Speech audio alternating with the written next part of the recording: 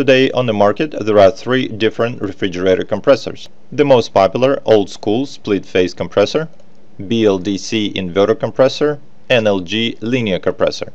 They all look the same and can be tested the same way, but the results would mean different things for each compressor, which I will cover at the end.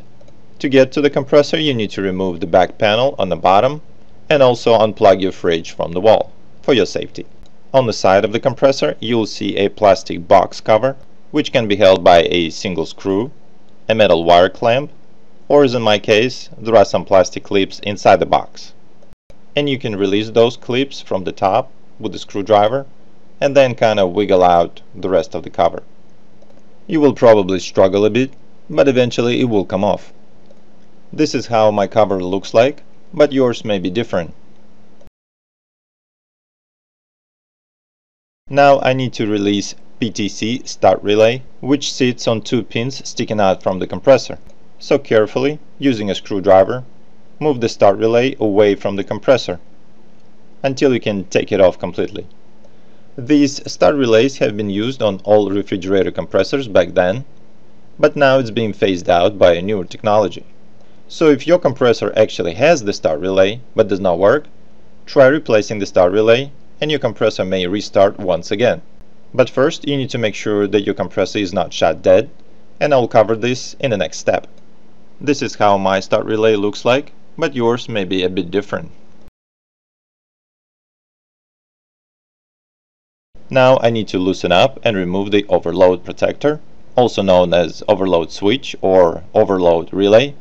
It sits on a single pin sticking out from the compressor, and it's a safety device which prevents your compressor from overheating and causing fire.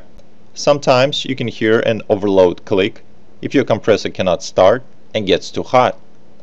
This is how it looks like, but yours, again, may look a little bit different. And now the fun part, the testing of the compressor.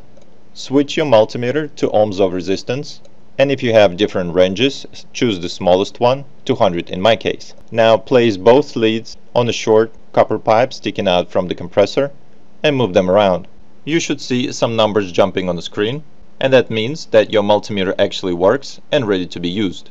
Keep one of those leads on the same copper pipe, and with the second lead, touch each one of those three pins sticking out from the compressor individually, and you should not see any changes on the screen while testing all those pins. But if you see some numbers jumping on the screen, like so, while touching one of those three pins, that means your compressor is shorted to the ground and must be replaced. Now measure the resistance between any of those two pins, and I get 3.6. So get a piece of paper and draw three pins exactly how they are on your compressor.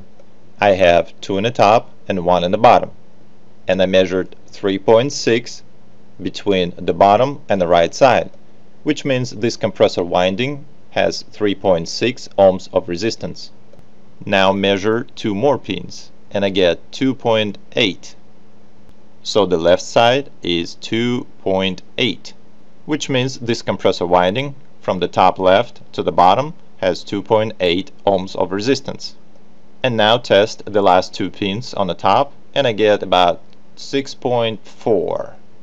So once again, write it down, 6.4 on the top. So what does this mean? Is it good? Is it bad? Well, it depends on which type of compressor you have.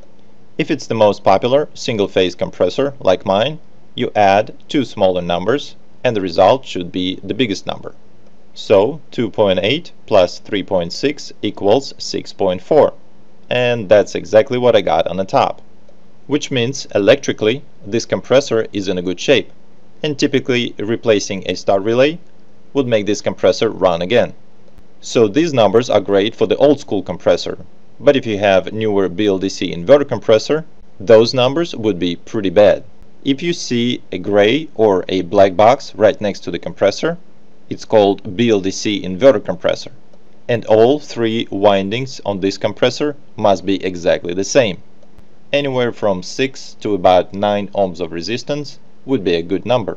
So I put 7.5 as an average. And if you have LG linear compressor, which can be typically found on newer LGs and some Kenmore refrigerator models, The only reading you should be getting is an average of 7.5 ohms of resistance, and the other two sides should not get any resistance because there is nothing there. So if your compressor does not pass this test, it cannot be fixed, it has to be replaced. But if your compressor checks out good electrically, you would need to continue troubleshooting, which would be way too long for this video. You can also ask questions below, and thanks for watching.